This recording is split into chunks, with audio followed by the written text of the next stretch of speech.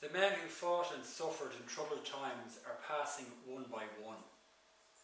Of none can it be said that they gave more unselfish and devoted service than Tom Markham. Hello, my name is Joe Muircheartaigh, and that's the last line of an obituary for Tom Markham that appeared in the Irish press in 1939. Markham is the subject of this lecture for the Clare County Library as part of its Decade of Centenaries programme. This is the Dublin team in Croke Park on the 21st of November 1920. The majority of them are native Dubs, and in that majority the biggest representation is from the O'Toole's Club, which was near enough to Croke Park. Among the interlopers you have Kildare man Frank Burke, who would win All-Irelands in hurling and football, and the Clare man, the above mentioned Tom Markham. He's a largely forgotten Clare man, even though his name gets honourable mention every year thanks to the All-Ireland Minor Football Championship trophy that's named after him. Markham is third from left in the photograph on the back row. Three people over you have Frank Burke, who was a student of Pádraig Pearse in St Enda's in Rathfarnham. A further four people over is Johnny MacDonald. He was a famous Dublin footballer, but also an IRA man. On the front row, first left, is Tom Ennis, another footballer who was also an IRA man. They were in Croke Park because of this match. The game between the two best teams in Ireland at the time, Tipperary and Dublin. MacDonald and Ennis had gone into action of a different kind earlier that morning, killing a few spies up on Mount Street, before finding refuge from the Black and Tan War in Croke Park with their beloved Dubs, only for the war to come to them.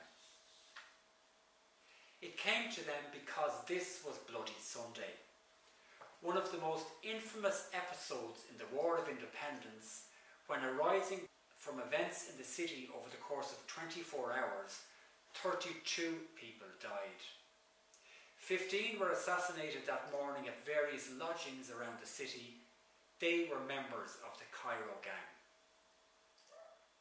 There were 14 casualties in Croke Park in the afternoon, when the Black and Tans and the auxiliaries exacted revenge.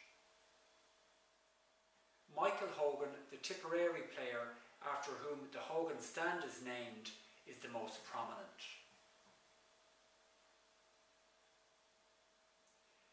Then the mayhem continued when three more were murdered in Dublin Castle that night. Those final three casualties were Dick McKee, Peadar Clancy and Conor Clune. Clancy and Clune were Clare men, while McKee was inextricably linked to the man in the picture, Tom Markham. This lecture will explore the remarkable life and times inside and outside the GAA of Tom Markham. He was a British civil servant, but an Irish volunteer and an IRA man, a gun runner, a veteran of Easter Week, a social activist, a champion of the sick during a global pandemic, an Irish language activist, a youth worker, a newspaper editor and writer, and he was a controversial figure. The Bloody Sunday picture is a good starting point for his story, because of his involvement in the struggle for freedom, even though he's always the last Clare man referenced when it comes to Bloody Sunday. Peadar Clancy and Conor Clune take pride of place. Clune was from Quinn and was an Irish language enthusiast who worked for Edward MacLysaght at his co-op business out in Toongraney in East Clare. He travelled to Dublin that morning with MacLysaght on business. he was arrested in a raid on Vaughan's Hotel in Parnell Square, where he was meeting a friend of his. He was arrested because he wasn't a registered guest. The police were looking for Collins, McKee and Clancy, who were also in the hotel, having met earlier as part of the planning for the IRA blitz of the Cairo gang members. McKee and Clancy were later picked up early on Sunday morning, and all three men were brought to Dublin Castle for interrogation. In the hours after the events of Bloody Sunday, it was alleged that all three men were killed when trying to escape. This is accepted as being untrue. They were tortured in order to extort confessions from them and the names of the volunteers who had earlier that morning shot the members of the Cairo gang. Refusing to talk, they were murdered. Markham knew Clancy and McKee well, from his involvement in the Irish Volunteers and the IRA. When the 2nd Battalion of the Volunteers was reorganised after the Easter Rising, Markham was a member, while the OC was Dick McKee. But Markham's involvement in all things Irish nationalism, be it the Volunteers, the GAA, the Gaelic League and more, predates that of when Clune, Clancy or McKee became involved, principally because he was much older. In 1920 he was 42 and a veteran of many different campaigns. He was born in 1878 in Cragbrien, which is a couple of miles outside of Ennis on the way to Ballynacally. He moved to Dublin in the late 1890s to take up a post in the civil service. In the 1911 census, he's listed as Tomás Ó Muircheartaigh, an assistant clerk with the local government board, while he is also down as a writer on economics and literature. And by having his name in Irish, you straight away know that he is an Irish language activist. This and his writing would have started many years before that in Dublin, where he emerged as an outspoken and prolific writer and organiser when it came to the GAA and other organisations of national interest. He may have been working in the British Civil Service, but he was staunchly nationalist when it came to divorcing Ireland from British rule. We can see this as early as 1903, a year when he would have just turned 25, but he was already deeply involved in the GAA and the Gaelic League. September of that year was the centenary of the execution of Robert Emmet, and there was a major commemoration in his honour in Dublin. The Gaelic Athletic Association will make an interesting and formidable display, said the Freeman's Journal. Hurlers will carry commands and intermix as far as possible with footballers. All the clubs in the city were invited to take part, but the Cuchulain's club that Thomas Markham had helped establish earlier that year decided it wouldn't be appropriate to take part. The majority of the club's members were civil servants, wrote Markham nearly 40 years later, and deemed it unwise to take official part. A few members, however, disagreed with the majority and resigned from the club. Markham was one of those. He was too welded to the ideas of Robert Emmet to toe the line of the club, and instead left and set up another club called the Archbishop Crokes. The moral of the story there is that Markham wasn't going to let his job as a civil servant come between him and his principles when it came to Ireland. It was a sign of things to come. In that sense, you could say he was a bit of a maverick, just like his fellow county man and the founder of the GAA, Michael Cusack, was years before that. Cusack died in 1906 at the age of 59. It can be assumed, I think, that Markham knew him in Dublin. After all, they were both GAA activists, they were hurling men, and they also lived in the city. But there was another thing that linked them. Markham was a prolific writer, just as Cusack was.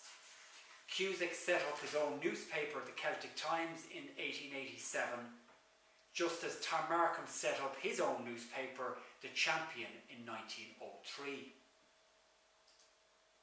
We see the Champion advertised in on Clive Sullish, calling it the new Gaelic athletic weekly, with articles in Irish and English by prominent writers. Reports on Gaelic matches and items of interest to all Irish Islanders. It could just as easily have been an advert for the Celtic Times, because Cusack's newspaper was like Markham's. Cusack regularly used his columns in his newspaper to take aim at the GAA, and Tom Markham was just the same in the Champion. And this was shown to be true during the biggest controversy that emerged during the Champion's short shelf life on the newsstands. That was the suspension of the Clonmel Shamrocks Club from the GAA. In 1902, they played Galway in the 1900 All-Ireland football final. Before the final, they wrote to the Central Council of the GAA seeking expenses for the players who made the journey up to Dublin. They were told they'd get the money, but subsequently the Central Council reneged on that. The net result was that the Clonmel Shamrocks Club went to court and got a judgment against the Central Council. But on foot of that then, the Central Council turned around and suspended Clonmel Shamrocks from the GAA. Initially for a period of a couple of months, but then after they had been reinstated at the annual convention of the GAA, they were subsequently then banned from the GAA for all time at a reconvened convention. This is where Tom Markham comes in, with the nationalist newspaper in Clonmel reporting that the Champion, a new Dublin weekly devoted to the Gaelic Athletic Association, devotes its leader to a scathing exposition of the action of the present governing body of the association regarding the treatment meted out to Clonmel Shamrocks. Markham called on Gaels to make a complete change in the Central Council in the interests of our national sports and pastimes. And in taking this stand, he was going against some huge figures in the GAA. People like Luke O'Toole, pictured here with Michael Collins and Harry Boland. He was secretary of the GAA nationally from 1901 to 1929.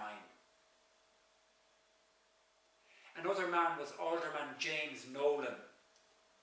He was president of the GAA from 1901 to 1921. And a third man was Dan Fraher, who was a noted athlete and a seasoned Munster Council official. Markham, in his article and in his attack really on the Central Council of the GAA, gave a list of about 40 clubs who supported the Shamrocks in their fight against what he called the cheese-paring and vindictive action of the gentlemen who presently control the GAA. It shows that Markham wasn't afraid to take on the establishment, just like Michael Cusack wasn't before him. And this is a trait that he maintained throughout his association in the GAA. The following year, he was one of the driving forces behind the establishment of the Irish Brigade. In Irish, it was called Slua na hÉireann. This was a new national organisation that was established after a meeting in the Mansion House. Included in its membership were people like Thomas O'Donnell MP. He was from the Dingle Peninsula and he created a name for himself a few years earlier when making his maiden speech in the House of Commons in Irish. In launching the Irish Brigade and writing about in his newspapers, Markham spoke about the insidious work of England, presiding over a system of education cunningly devised to uproot our national traditions, deadening our intellects, paralysing our energies and chilling our national aspirations. It is time that we arrived at the parting of the ways, he wrote. And chief among his policies, I suppose, to achieve this was the first step of this great work is the introduction of native games and pastimes into schools and colleges. We shall nationalise Ireland through the youth of Ireland, he said. We shall break down selfless opposition to our country's cause by means of national cohesion. Shoulder to shoulder we must labour if we want to make Ireland a nation. The Irish Brigade didn't win the support of the GAA and ultimately didn't have a long life, but that early manifesto proved that Markham was ahead of his time in calling for the introduction of the GAA into schools and colleges. We could see that in the following decade when competitions like the Sigerson Cup and the Fitzgibbon Cup were introduced into the universities, and say the flagship hurling competition in Munster, the Harty Cup, started in 1918. By that time though, it's safe to say that Markham had moved on to a different brigade. You could call it another Irish brigade, as in the Irish Volunteers, that were established in 1913 and within a year had become armed, with Markham playing his part. I think it's safe to assume that he was among the 7,000 crowd that were present in Parnell Square in 1913 when the Volunteers were established by Eoin MacNeill, who was a Gaelic League colleague of Markham's. And the fact that he was a respected member of the Volunteers with a rank and a standing within the organisation was illustrated a few months later when he was a contributing writer to the Irish Volunteer. That was the newspaper produced by the new organisation. He was in good company in that issue, as other contributors were Arthur Griffith and Eamon Cant. And he was in similar company later that year when taking part in the Howth gun running. The Bureau of Military History witness statement of Frank Henderson reveals Markham's prominent role in what happened concerning the shipment of arms that came ashore in the Asgard. Beforehand we were told we were going to Howth for a march, but some people didn't know we were going for arms, wrote Henderson. Tom Markham told me, but it was kept secret from most of the men. Less than 2 years later, Markham was also out, this time with fellow members of the E Company of the 2nd Battalion when they assembled in Father Matthew Park in Fairview on Easter Sunday. He didn't have far to travel that day, as his home was less than 500 yards away. Again, we know of this through the Bureau of Military History witness statements. On arrival, I found a large number of volunteers, but not the entire 2nd Battalion, wrote Charles Sorin in his witness statement. Captain Tom Weaver was the senior officer present. I recognised Tom Markham looking very soldierly with a short belted trench coat, a Stetson hat, top boots and a formidable automatic in a holster at his side. Markham subsequently saw action in the rebellion that started the following day, being involved in the GPO area and the Annesley Bridge area, and he was slightly injured, and after the rising he was arrested and detained in Richmond Barracks for a while. But it's in his pension application to the Irish government in the 1920s that we learn of his greater role and his emergence of a spy for Michael Collins during the War of Independence period. In 1918, I was one of the chief sources of intelligence working directly with Dick McKee and to a lesser extent with Peadar Clancy, he wrote. After 1919, when Collins took over intelligence, I worked almost exclusively with him and under various names, chiefly Tom Donovan. Continuing, he said, "I was the only man in the civil service who was directed to take the oath of allegiance, and the only civil servant, as far as I know, who continued to be a member of the Volunteers." He said Collins did not act on a whim when early in 1922 he placed me against my wishes and in order to save the treaty in charge of Dublin Castle. The British government knew something of me when its then War Minister Leaming Evans wrote confidentially to Alfred Cope, who was Lloyd George's man in Dublin Castle. He said, "It is too bitter a pill to swallow to have a member of Collins's murder gang in control of what was the centre of British government in Ireland for centuries." So in his application for a pension in the 1920s, Markham makes some big claims with regard to his involvement with Michael Collins as a spy. But there are people who also contribute to that pension application who vouch for Markham's bona fides. People like Liam Tobin. He said he was the most important to the intelligence department because of his particular occupation. Another man was Sean Colbert. He said this man, on account of his official position, was not naturally in the limelight. But the old crowd know very well the risks taken and the services rendered in the area of intelligence work by Tom Donovan. He was an intimate friend of Dick McKee. To my knowledge, McKee was constantly in his company, and during the hottest period of the Anglo-Irish War, Collins was in the closest personal touch with him. It's safe to say that the hottest period of all in that Anglo-Irish War was on Bloody Sunday. And Jimmy Slattery, who took part in the manoeuvres on Bloody Sunday morning, he was another Clare man. He was a member of Collins's squad, one of the 12 apostles as it were. He also vouched for Markham in that pension application. As did Tom Ennis, who was pictured with him in Croke Park later that afternoon at the match between Tipperary and Dublin.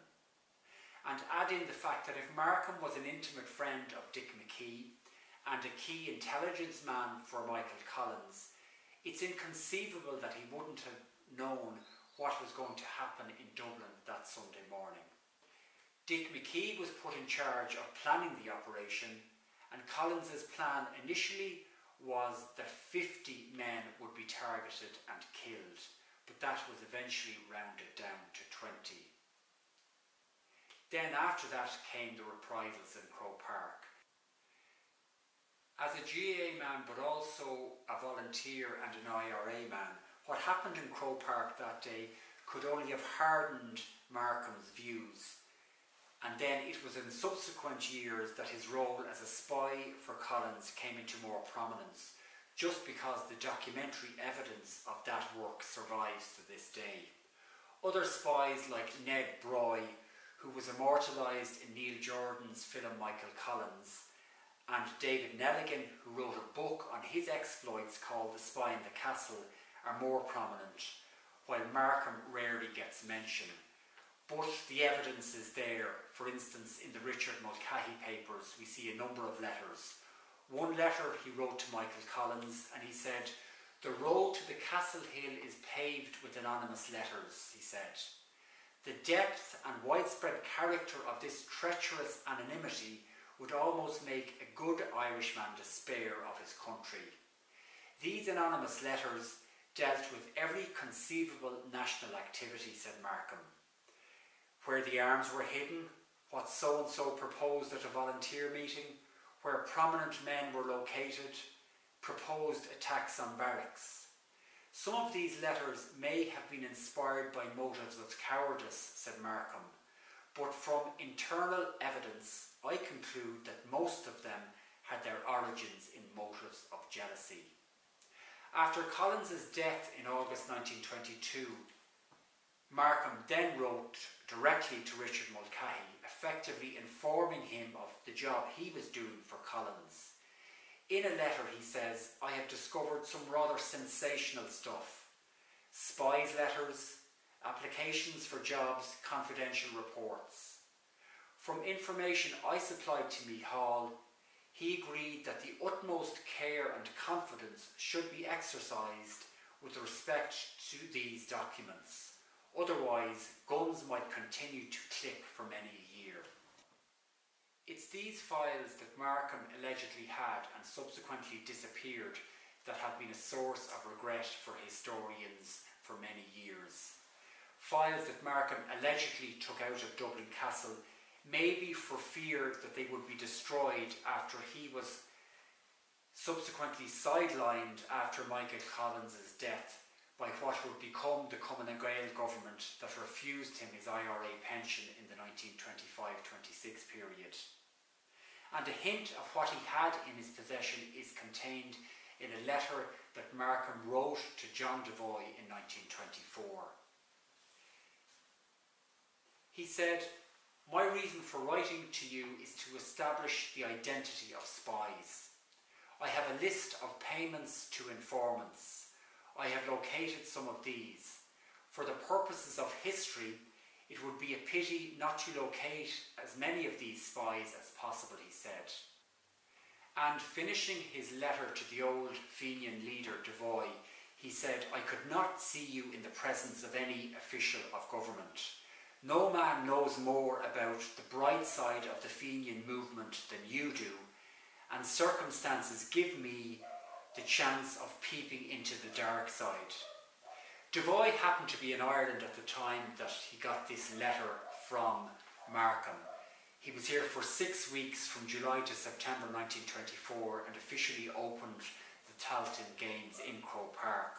But we don't know if Devoy and Markham ever met, while we also don't know what happened to the papers that Markham was going to show to Devoy. Just as the book that Markham was talking about writing during this period never appeared before he died in 1939. But away from that, Markham still did make his mark, principally in the GAA and his continued writing about national affairs. Where the GAA is concerned, he became chairman of the Dublin Minor Board in 1930. He helped set up another GAA club called the Desmonds, and that team effectively backboned the Dublin minor team that won the All-Ireland title in 1930. Another example was in Croke Park itself. Having been there on Bloody Sunday in 1920, like everyone else, he was an enthusiastic supporter of the building of the Hogan stand in honour of Michael Hogan. While in the 1930s, when his fellow countyman Michael Cusack was being honoured with a stand, he supported that as well. But Markham went further and said that there was another man who should be honoured in this way as well, and that man was P.W. Nally. Numerous persons would greatly regret if the opportunity were allowed pass linking the name of Cusack and his comrade in the Gaelic gallery, said Markham. The Mayo and the Clareman planned together the GAA. They were to the association what Thomas Davis and Charles Gavin Duffy were to the nation. The Nally name deserves to be treasured in the national remembrance of Croke Park, he said. It eventually happened when the Nally stand was erected in 1952. Away from the GAA, Markham was chairman of the National Boy Scouts of Ireland in the 1920s. Before that, he was a driving force of the Dublin-based organisation that was raising funds for the families of those affected by the Great Flu in the Ennis area in 1918. While his social activism around where he lived in Fairview was illustrated by the fact that he was involved in the United Plot Holders Union. It was Markham who put forward a plan to build 300 Dublin Corporation social houses in Marino at the cost of £150,000. And those houses were eventually built, and that area became a power base for the St. Vincent's Club that emerged to dominate Dublin GAA from the 50s onwards. The big constants, though, for Markham were the GAA and the national movement. He was chairman of the Sean Coles Club up until he died in 1939, while he wrote about the GAA and the freedom struggle in the Wolf Tone Weekly under the name of Dalcashin.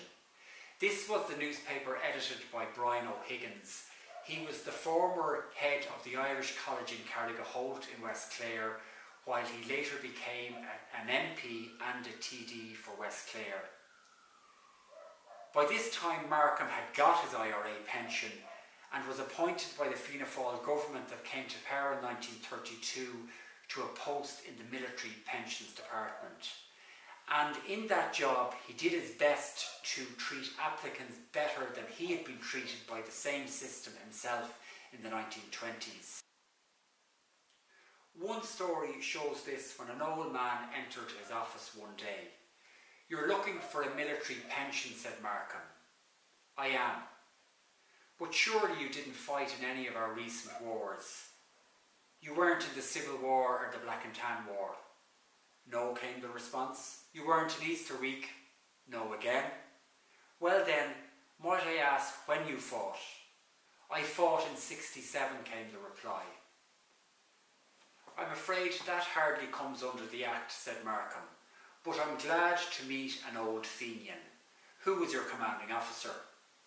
"Nobody. In my own area, I was the commanding officer," came the response. "I was the Fenian Centre for Ulster and Scotland." Tom paused and then asked, "Might I ask your name, sir?" After he gave it, Tom Markham sprang to his feet and saluted him. He recognised his name from the Dublin Castle files that were in his possession. "I'm proud to know you," said Markham. The Irish press journalist who recalled the story after Tom's death said, "If the old Fenian chief didn't get his pension, it was not the fault of Tom Markham." And that politics and the GAA were there in Markham to the last. You could say the very last, in fact. His last newspaper column that he wrote before he died showed that. The very last paragraph of that column brought his principles and the GAA together in a few sentences. It was about the 1889 All-Ireland hurling final that was played in Inchicore between Tulla Robert Emmets and Dublin Kickham's. Writing about the game, Markham said, "Rain fell heavily all throughout Saturday, turning the pitch into the condition of a ploughed field. The Kickhams enjoyed the advantage of spiked shoes. The Claremen played in their bare feet and kept slipping continuously. Dublin's success was rather due to the slipping of the Dalcashins," he said. But here comes the final paragraph. "On the night of the match, there was a conference of Clare and Dublin Fenians. The games were definitely linked up with the national traditions and aspirations. Will the present generation begin to make up for lost ground?" That was the question posed by Markham. In Markham's mind, you could say the GAA was welded to the struggle for freedom that day as much as it was on Bloody Sunday. That was Tom Markham in many ways. He was the spy, he was the civil servant, he was the volunteer, but still he was the forgotten man. But he was a man who certainly played his part. In many ways, he was a GAA revolutionary.